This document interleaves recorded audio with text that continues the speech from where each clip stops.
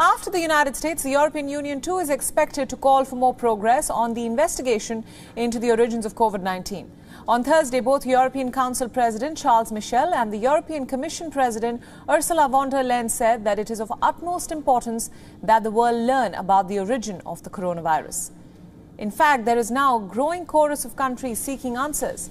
Britain's Health Minister Matt Hancock told a parliamentary committee that it was vital to have a fully independent investigation into China. We have a fully independent clinical advice, and that is public.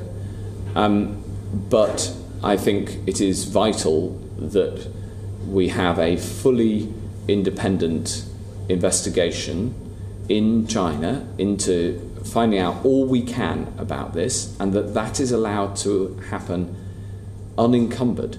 And part of the reforms that we need to the way that the worldwide systems operate is to make sure that we can properly find answers to these questions, because at the moment it is impossible to know.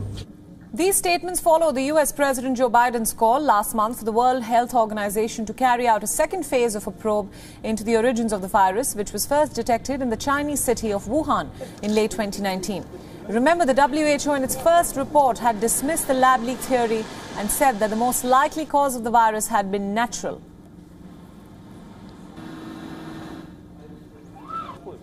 WION World is now available in your country. Download the app now and get all the news updates on the move.